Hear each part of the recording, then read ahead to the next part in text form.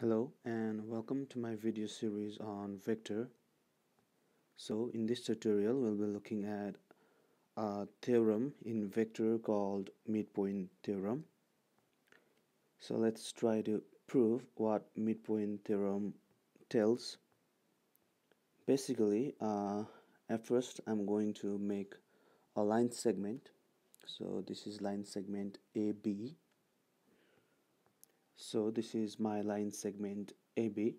I'm going to select one point right at the middle and I'm going to call it M.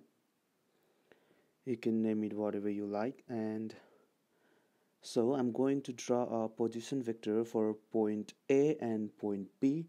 So for position vector we are going to take a point on origin, that is 0, 0, and I'm going to just join it to point A and point B on line segment AB. So OA is the position vector for this point A, and I'm going to call it vector A. And for OB we can say it as vector B. So OB is position vector for this point B, and I'm going to call it vector B. Since it is a vector OA, it means we have to draw an arrow from point O to point A like this, and similarly for OB I should draw another arrow that goes from O to B. Also I'm going to join O to M, and vector OM I'll suppose it as vector M. Now since I've told you that this point M that lies on line segment AB that divides the line segment in two halves, it means the ratio in which point M divides the line segment AB should be equal. So the ratio should be 1:1. Now I'm going to take this triangle OMA, and we can see it clearly that in triangle OMA I can write OM, vector OM is equal to vector OA plus vector AM according to triangle law of vector addition. It means at first I'm taking vector OM. So if I've started from point O, it means going from point O to M is same as going to point O to A and then again coming back to M. So going from point O to M is same as going to point O to A and then A to M. So I can write vector OM is equal to vector OA plus vector AM. So this is what triangle law of vector addition tells us.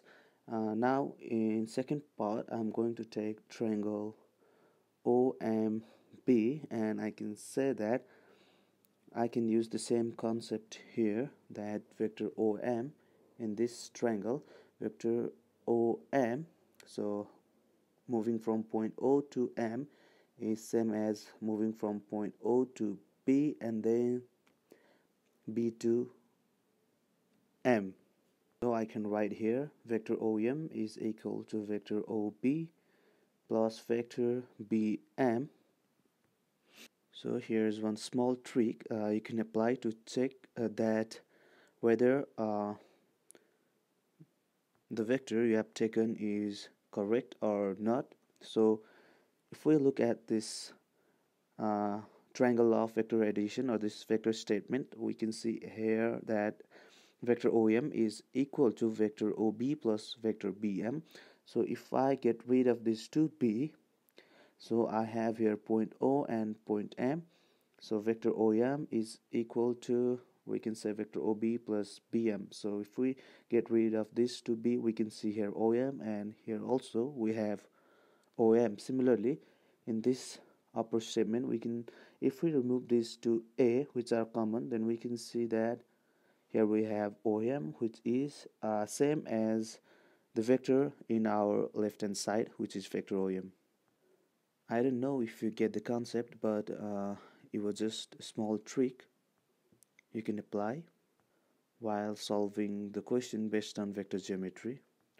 Now if I say it as statement 1 and statement 2, and when I add these two statements, I get uh, vector OM, which is right over here in equation 1, and vector OM in equation 2.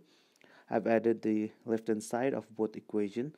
Now here on right hand side I should add these vectors, so I have OA plus AM plus OB plus BM.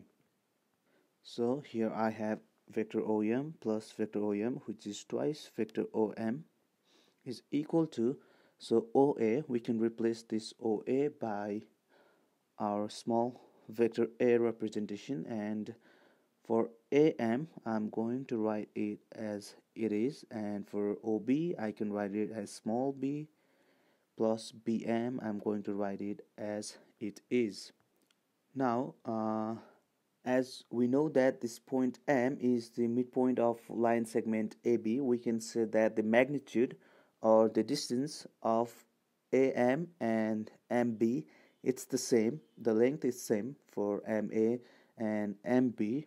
So AM and BM, they have got the same magnitude or the same length, but since AM is moving from point A to point M, and BM is moving in its opposite direction, that is from B to M, so since they have same magnitude but different direction, we can simply get rid of these two vectors, or we can just simply cancel them. So after cancelling them, we have twice vector OM is equal to vector A plus vector B, and here I have supposed OM as twice vector M, A plus B. So finally what we have here is vector M is equal to vector A plus vector B divided by 2. So this is what we have to prove in our midpoint theorem of vector geometry. I hope it is clear to you whatever I have said in this tutorial, and thanks for watching.